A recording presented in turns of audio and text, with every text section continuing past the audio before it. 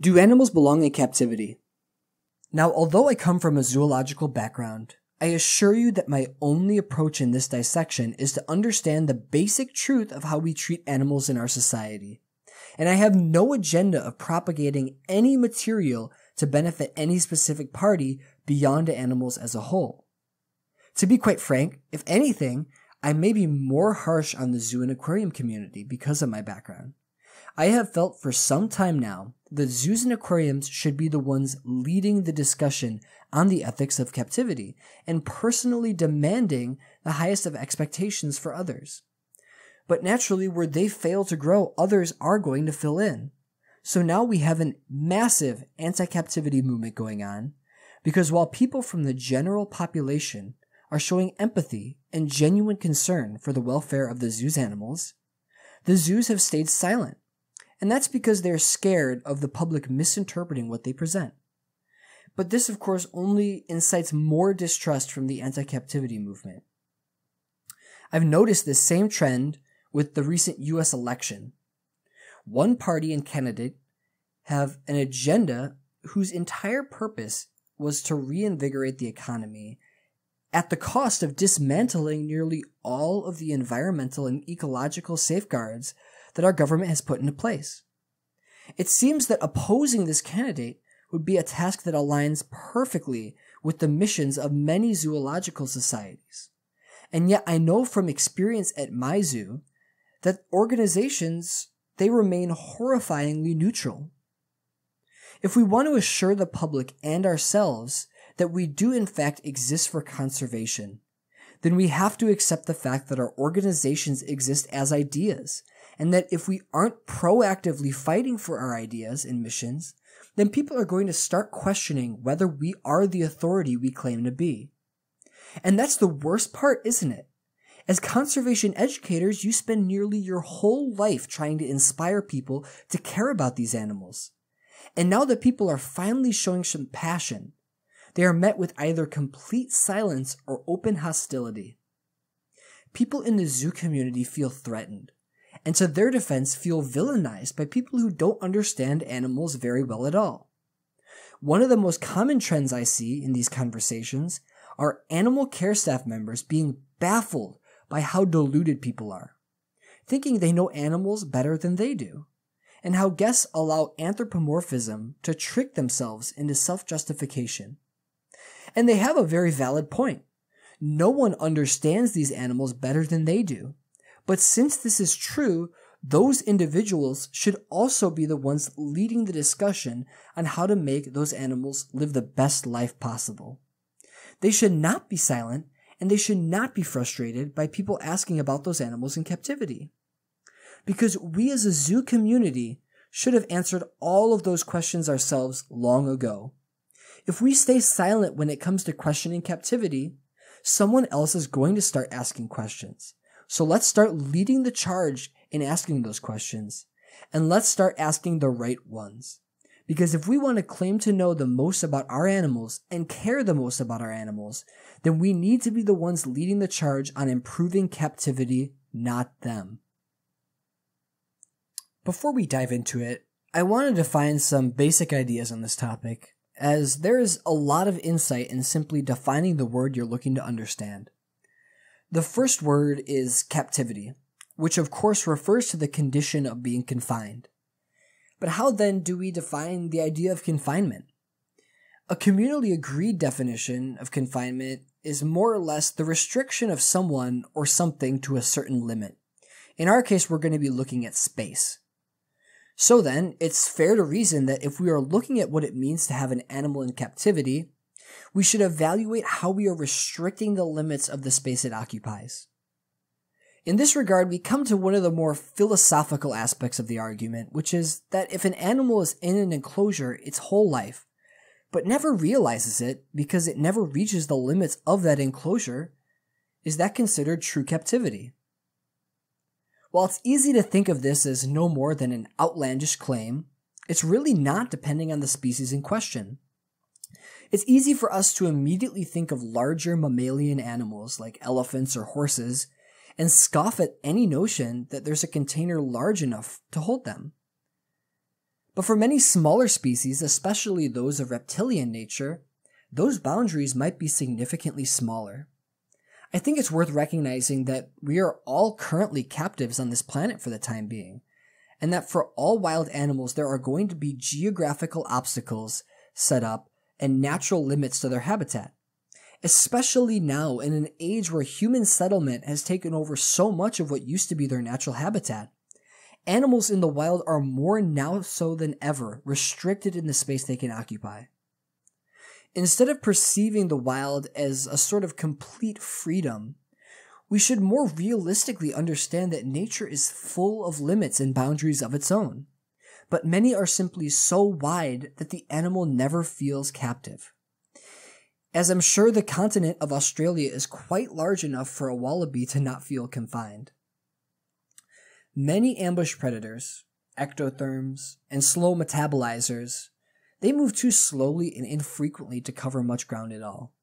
So providing an environment for those where they'll never reach a boundary is entirely possible. It's absolutely reasonable to conclude that captivity cannot be inherently cruel when we see simply the keeping of animals as our definition of captivity. Because with the right species and the right enclosure, one could easily produce an environment that limits the animal in no way. And if it fails to restrict their space to a certain limit, then it fails our definition of captivity in the first place. Now, it's worth mentioning that there are many other factors that you could certainly limit when it comes to animal care and quality of life, beyond space. But we'll get to that later. While we have determined that it is possible to keep certain animals without limiting their natural space, really a more pressing matter is how well do zoos actually do this?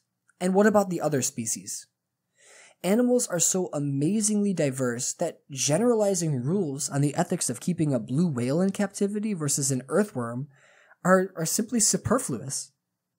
We have to be willing to compromise that if we are defining the restrictions of essentially freedom in any facet as our condition of captivity, that our findings are going to vary tremendously based on species, as the resources that each needs to live a completely unhindered life varies tremendously as well. Now, before we go into the specifics of limiting factors and quality of life measures, we have to address two important points. The first is that we hold freedom to be a paramount value in our lives. And sometimes we lose sight that realistically, freedom is a double-edged sword.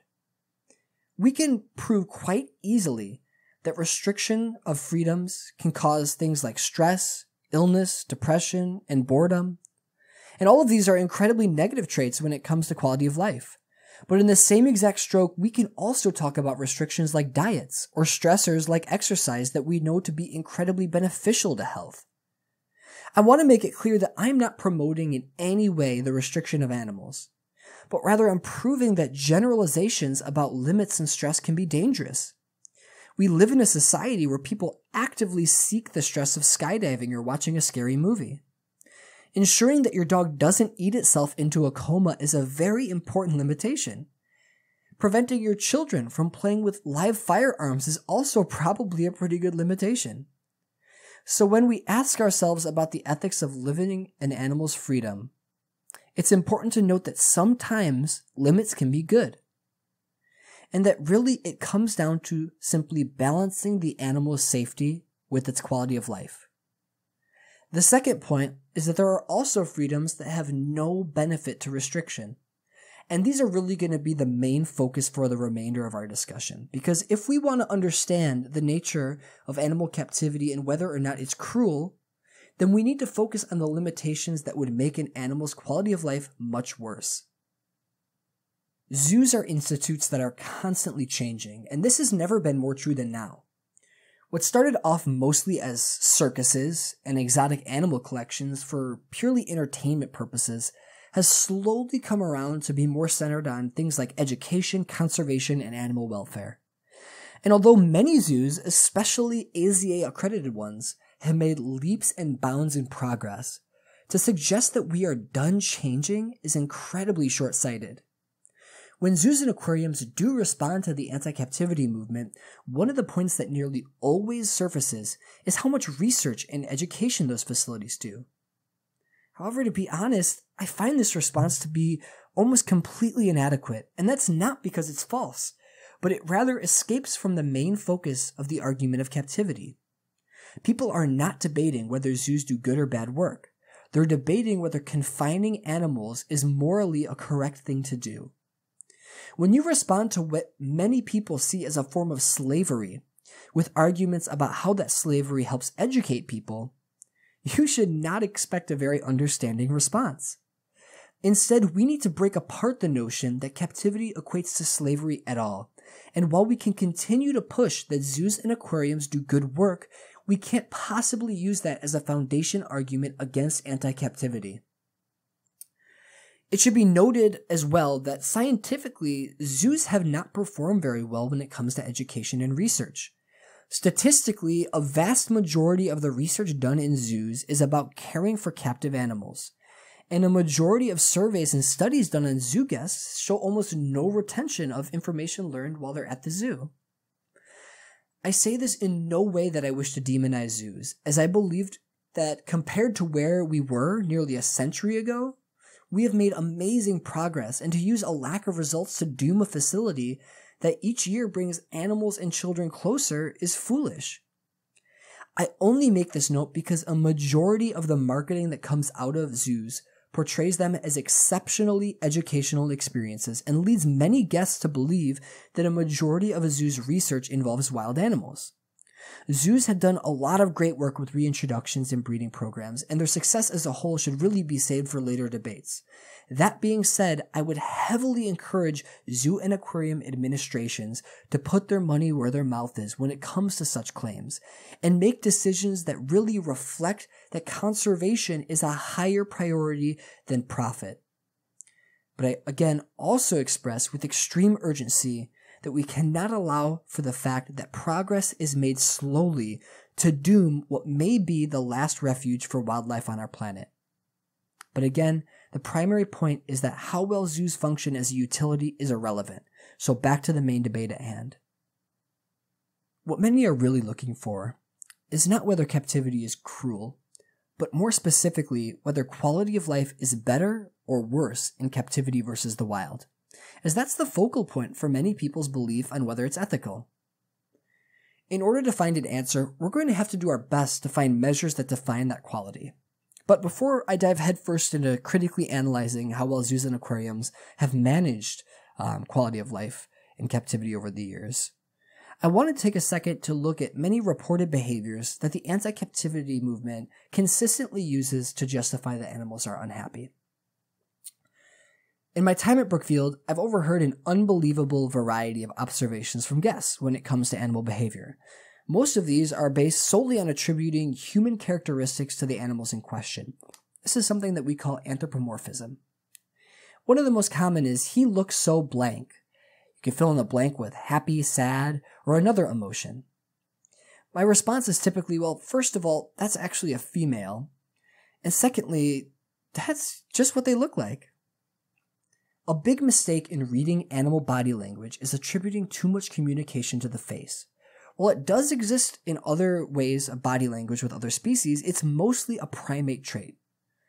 A dolphin's natural smile or a toad's natural frown indicate absolutely nothing of the animal's emotional state, because that's simply the shape that their mouth is fixed in. Even when we come face to face with our closest genetic relatives, we fail to reason why their body language would differ from our own, and we often mistake a fang flash or teeth baring as a smile, when more often than not, depending on the species, it's a sign of submission, dominance, or aggression. The other mistake is observing behaviors that humans might show when depressed, and assuming that if the animal shows that behavior, then it too must be depressed. While some symptoms do cross over the species threshold, I find that a majority of these observations really barely count as symptoms at all. A common behavior I've seen animals exhibit that elicits a sympathetic response from a crowd is often lethargic in nature. A family may come across a wallaby that is laying in the corner of its exhibit, just staring at a wall. Where this might be a sign of sadness or depression in humans, more often than not, that wallaby is just trying to find a secluded place to sleep. Many animals may appear lethargic to you when you witness them in captivity, but to assume that these are symptoms of depression or stress is simply anthropomorphism at work. Many species are nocturnal and are trying to sleep when you visit. Many are expert survivalists when it comes to conserving energy and just appear lazy most of the day. And many more than that have completely different standards of comfort and resting rituals than humans. And don't get me wrong, it makes me really happy that people are empathetic enough to have concern over these animals. But if they're going to have that empathy, they must also have a level of understanding to the needs of that animal that are often very different from our own. An important comparison to make when understanding animal behavior in captivity is that between an animal and its wild counterparts. Many zoo visitors might perceive an exhibit where the animal spends nearly all of its time walking, eating, sleeping, and then repeating all of those as cruel and unusual because we can never imagine a life like that ourselves. But in the wild, they would exhibit nearly the same exact behaviors. Male lions sleep on average 18 to 20 hours a day. So seeing a lazy lion in a zoo is not a variable that changes between the wild and captivity. Polar bears have been recorded swimming for 10 days straight. Does that mean that they need a swimming pool that is large enough for them to complete that feat in captivity? Or rather, do we just simply fail to understand the hunger of these wild animals that drive them to such exhaustion and fatigue? To get good indicators of quality of life, we need to look past our anthropomorphic tendencies and find behaviors that really actually indicate stress. When we analyze quality of life for animals, and we try to improve it, there are two basic categories of variables that we need to concern ourselves with, the sum of which will indicate the quality that we seek.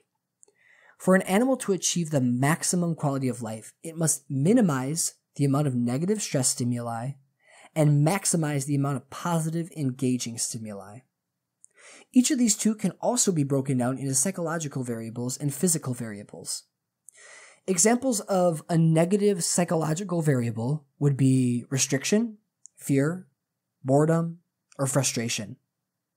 Examples of negative physical variables are things like hunger, sickness, injury, temperature extremes, or environmental discomforts. All of these things have the ability to lower quality of life significantly. So if we're looking to make the animal's life the best we can, it's very important to minimize these factors. When looking at positive psychological variables, we're looking for mentally stimulating or relieving tasks such as exploration, socialization, and play. Positive physical variables have to do with satisfying bodily urges, such as sex, urination, and positive sensory experiences. These are factors that we need to maximize in order to provide the best quality of life. It's all too common to assume that caring for only the basic physical needs of animals will constitute a good quality of life. But we know quite certainly that mental stimulation is by far one of the most important factors to health and happiness. So with our object in mind to compare captive animals with their wild counterparts, we now have the variables we need to consider quality of life accurately. But how do we measure these variables? There's no clear scientific consensus on how to measure or even define psychological well-being in humans, let alone non-human animals, when you confound the inability to communicate their own mental state. Currently, there are two methods that we use as proxies to measure stress and welfare: measuring physiological responses and observing behavioral responses. Neither of these approaches can be used exclusively as authority on the topic, so we'll try to use both of these measures going forward with our discussion. I think it's worth mentioning that while this comparison does illuminate a lot of important information in deciding whether captivity is right or wrong, even if we find that captive animals have a better quality of life, it doesn't ensure that they have the best possible, nor does it suggest that that quality can't be improved. It is my belief that if captive animals have a better quality of life than in the wild, captivity really can't be cruel. But many might disagree, and they would argue that ownership of these animals gives us an obligation to give them the best quality of life, not simply a step better than that of the wild. And it's hard to argue with that. Perhaps in a way, by justifying ownership And keeping the power to determine an animal's quality of life entirely in our hands, we do demand a much higher ceiling than simply comparing them to their wild counterparts. But again, back to the matter at hand. Let's start with wild animals. Since the majority of the human population has detached itself from our natural upbringing, I really noticed an alarming trend of romanticizing the wild. It seems that in our separation, we have kind of forgotten some of the factors that drove us to build our engineered environment. While nature certainly has its aesthetic beauty, the harsh reality is that things like starvation, murder, and infanticide are regular sights in the natural world. A very large number of wild animal deaths I have witnessed are long and grueling, and include ends such as being eaten, chewed on, and swallowed while still alive, being pulled underwater and drowned alive, and of course, many of you have probably seen on TV, when predators get their prey, most of them are pulling limbs off and pulling chunks of flesh off while that animal's still alive. When orcas separate a whale calf from her mom and tear her small body into chunks while her mom watches helplessly, we feel horrified. But that is nature's way. When two siblings share a nest, birds, the bigger one will bully its little sibling out of food until the sibling starves to death. While this occurs, the mother bird purposefully only feeds the stronger one. This is of course intentional to increase the chance of survival, because that's nature's way, but it is still horrifying. We need to get past our illusions of the natural world being a sanctuary of freedom from suffering, because it can be absolutely brutal out there. That being said, it's also important to realize that for other individuals and other species, the wild can be immensely less stressful and only slightly more dangerous than captivity. When we talk about wide-ranged, very large apex predators, they don't have the same quality of life as smaller prey animals in the wilderness, because they have completely different concerns for survival. While smaller prey animals may suffer stress over being hunted and killed, larger predators generally don't. While animals on the savanna may feel the stress of starvation and drought during the dry season, gorillas and other liked animals living in the dense rainforest have a plethora of food available to them at all times. Again, we simply find that sweeping generalizations do us no good in this topic, and that we have to understand that nature can be varying levels of stressful for each species. Currently, one of the best non-invasive methods we have to measure stress is to analyze glucocorticoids, or cortisol, in animal feces, saliva, urine, or blood. In lab settings, we see this level spike with exposure to general stressors in a statistically significant way. I will note the significance of making sure the measure is non-invasive, because any kind of restraint for an invasive test would easily stress the animal and skew the results. The real issue in attempting to compare the results of wild and captive animals is the unsurprising amount of confounding variables that exist. In a study with Atlantic bottlenose dolphins, they found the cortisol levels to be the highest in wild populations. Then very closely in second was the captive populations, and then by far the lowest was captive populations that included husbandry techniques to assist in drawing a sample. It's easy to read only the order and assume captivity is less stressful, but in truth, it's the catch and release method used for the first two that simply elevates the levels far above the individuals who were trained to come in for testing. Another problem is the sheer volume of different species to study. One study done by the University of Oxford in 2003 found the levels of infant mortality and stereotypy were positively correlated with constraints on natural roaming behaviors due to captivity of wide-range carnivores. In the discussion of the results, they concluded that captivity for these specific animals needed to be either fundamentally improved or phased out. Another study found that epinephrine and norepinephrine were significantly higher in wild animals than domestic. But again, upon discussing the results, noted that evolutionarily, domestication weeded out animals that had a disposition for high anxiety, and that wild animals needed stress and fear to survive, where domestic animals didn't. So when it comes to examining studies, there's quite a bit of frustration when we want a generic answer. But if we look close enough, we do find a lot of truth. It's absolutely true that stress is an incredibly beneficial tool in survival when animals are in the wild. So finding so many cases where wild animals have higher stress levels than captive counterparts should be expected, especially considering commonplace catch and release techniques that are used to get results. And that is the case with many species. But unfortunately, we do find examples where stress is incomparably heightened with certain captive species, more specifically complex social intelligent animals. It should be noted that of the species I've studied where there was no significant stress difference between captive and wild animals, most were a part of the study due to the funding of the institute they belonged to. In other words, if we find no significant increase in stress at one facility, it does not mean that all facilities are humane. And more likely than not, the studied animals were at very nice facilities where animal care and welfare is a precedent. We have to remember there also exists underfunded organizations where animal care is absolutely unacceptable, even for animals that appear to be happy in captivity. And that's a very important point.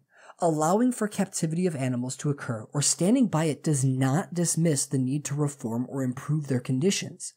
In addition to simply the size of an enclosure, there are many factors that can create stressful situations, even if everything else is done right. A study done on great horned owls showed a significant rise in cortisol levels when handled during the day instead of night, when those individuals were most active. Factors like sound, temperature, handling, scent, cohabitation, routine, and training all have tremendous effects on stress, and it's important that we look specifically at each individual case in order to evaluate how to give it the least stressful life we can. Now, if I chose to, I could linger on this topic for a very long time. It would be great to go into details of all the stressors of captivity and how to reduce them, but we get rather away from the main point. If you're interested in learning more about these, there are thousands of studies online that you can find right now. But moving on, from our earlier discussion, we know that generalizations don't work with the ethics of captivity. And we also know that whether life is more or less stressful in the wild depends on the species. So instead of beating around the bush any longer about all the species that exist, I want to focus on species that are at the real center of this discussion. The animals that show traits most similar to humans, the socially intelligent animals like elephants, cetaceans, and primates. After the release of Blackfish, the anti-captivity movement really took off. The film, which was primarily focused on the dangerous nature of allowing trainers to get in the water with Tilikum, a male orca, touched on the factors that drove him to the possibly aggressive behavior he displayed. Since then, California has passed real legislation on matters of captivity, and it has become another polarizing political topic in the US. I think to condense our discussion so far, captivity can be completely ethical depending on the circumstances of the facility and the species, considering that species have lives that are just as, if not more enriching, with similar or fewer stressors. Whether ownership requires more responsibility than that, or whether safety and happiness are merits that outweigh freedom of action, are personal decisions that you need to decide for yourself. So while we have in a way used reason to deduce that captivity isn't in itself unethical, we've discussed an assortment of conditions that, if not met, can lead to inhumane and unethical captivity.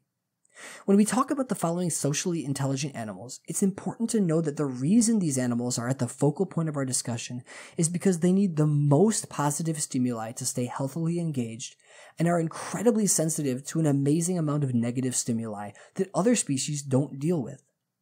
One of the most important questions we should ask ourselves before putting an animal in captivity is, of all the options available, can we give this animal the best quality of life possible? If the answer is anything but yes, we need to evaluate how we can restructure our society to do better before pursuing the idea any further. This concept opens a whole new can of worms when it comes to discussing captivity. As an animal's habitat shrinks and humans continue to pollute and destroy the ecosystems that these animals live in, we see a sharp drop in their population. For obvious reasons, this occurs because the animals have nowhere else to go. When the point comes in our society, as many now believe it will, when there is nowhere else for these animals to go, is it better to let them go extinct? Or is it better to keep them alive in captivity? We must remember that extinction is a natural process in nature, but humans have accelerated it to match only that of the last few mass extinctions. I believe the answer lies very closely with the topic at hand. If we can prove, as we have, that captivity can exist in a more positive light than even that of the wild, I see no reason why we can't continue to use zoos and aquariums as an ark of sorts, preserving the last remnants we might have of our wildlife on this planet. Although, for me personally, the reason I follow this line of belief has nothing to do with the preservation of species, but rather the preservation of individual animals. I see no specific reason to keep animals like the giant panda or the cheetah in existence other than superficial beauty, but I see great reason to give each member of that species a happy and enriching life. In other words, my desire in conservation and preservation is to ensure the best quality of life for each individual animal in the group, not to save the genetic idea of cheetah or any other species for that matter. The only exception I feel is important is with social animals, whose quality of life is determined directly by having a group to socialize with. I think conservationists as a whole need to ask questions about why their efforts are focused specifically on preserving the idea of species rather than preserving the quality of life for all those animals. Sometimes these ideas go hand in hand. Stopping poachers from illegally hunting animals can do both at the same time. But my motivation in doing so is to stop the pain and suffering of the individuals rather than to make sure that rhinos are still in existence today. I do expect to meet some resistance with this idea, and maybe it's just my cynical nature. But if humans went extinct in 1,000 years, on the sole condition that every member lived a long and happy life, I really would see no problem with that. While there are many species that are incredibly beneficial to humans, from bees to bats, we come to another question that really digs into our ideas as a society. Should we really judge the ability to exist on the utility that animals offer to us as humans? In a perfect world where we could preserve all of nature and let it run its course, we wouldn't have to ask questions like this. But corporate greed and political systems that only care about re-elections and donations make these realistic premises and force us to question why things should exist. Because nature is no longer the only ones making these decisions. We are as well. Once again, we have traveled down another interesting development far from the main point, and we must reel ourselves back into discussing these socially intelligent animals and what their quality of life is like in captivity. Studies on elephants have shown size of enclosure to actually be one of the least important factors to their well-being. In this study, they used health, stereotypic behavior, and reproductive success as measures for general stress. The largest risk factors were actually isolation and inter-zoo movement. This suggests an enormous importance on the social aspects of their lives. In a massive study that analyzed the lifespan of African elephants in captivity over the last 45 years, they found that wild elephants lived significantly longer than their captive counterparts. 3 times longer on average, in fact. In another study done in the UK, researchers found that out of 77 elephants, 71% were considered overweight and only 11 could walk properly. And again, in another study done across 68 accredited zoos in North America, researchers found that over 75% of elephants showed stereotypic behavior such as swaying or rocking. You get the general idea. It's clear from the data that there are systemic problems with the way we understand basic husbandry for these animals. But it's important to note that inferring behavior and looking at general health are not always the best guidelines when it comes to happiness. It does, however, give us an idea of the abysmal condition of the elephants in the captive population. Though to be fair, in the US, approximately 68% of Americans are overweight according to the National Institute of Health. It's not unreasonable to suggest that elephants could simply be lazy and unhealthy, but still happy. Although, due to the amount of data on reproductive success and chronic stress, this seems highly unlikely. Elephants are not flourishing in captivity, and as evidenced by the survival and breeding rates, there are clear signs that there is physical and psychological compromise. Studies on orcas have shown very similar concerns in regards to survival and infant mortality rates, with lifespans only half to 2/3 as long as their wild counterparts, and infant mortality rates around 4 to 6% in captivity versus 2 to 3% in the wild. There have also been biochemistry studies that have found that captive orca populations cannot accurately model wild populations anymore because of the influence of stress hormones and medication given to those animals. But by far, the largest degree of change between the wild population and the captive population is in behavior. Stereotypic behavior is found in incredibly high rates, and social hierarchy is now determined by behavioral dominance in captivity rather than fluid social organization like it is in the wild. I'd like to stress here that zoos and aquariums can be doing a lot of good for orcas they care for, but these numbers are still unacceptable.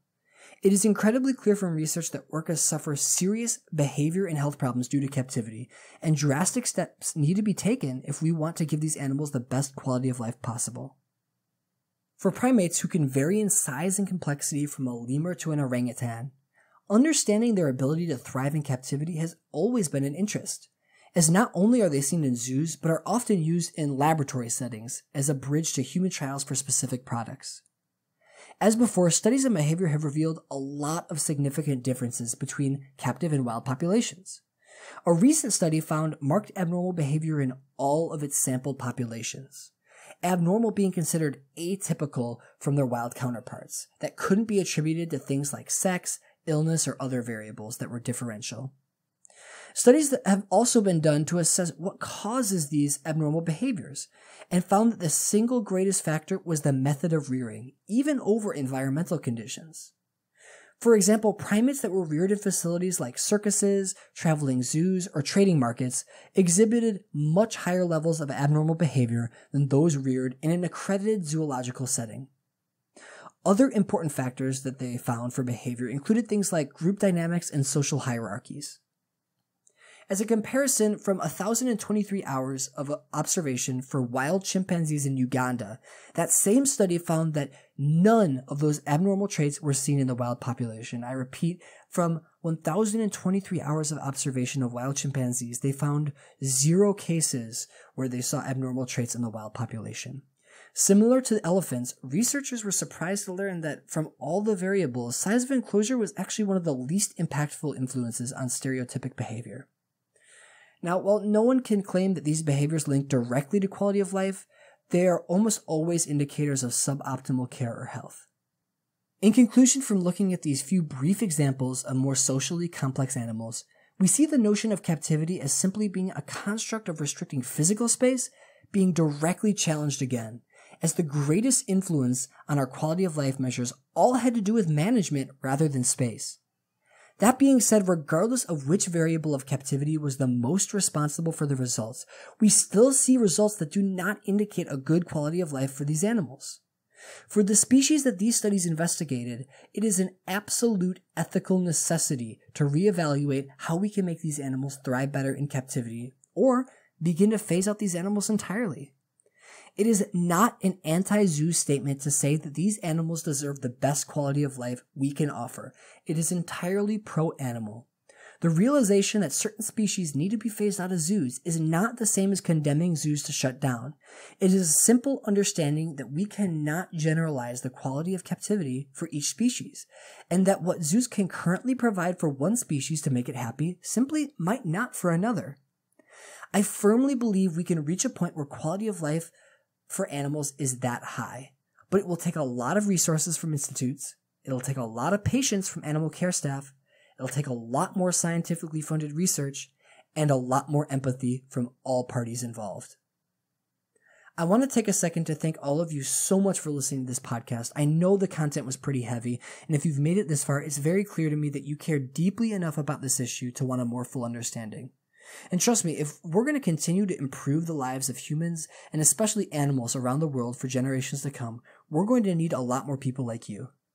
That's all for this episode. Feel free to contact me on any of my social media profiles if you guys have any questions or comments about our discussion today. And I want to thank you one more time for listening in to my first podcast.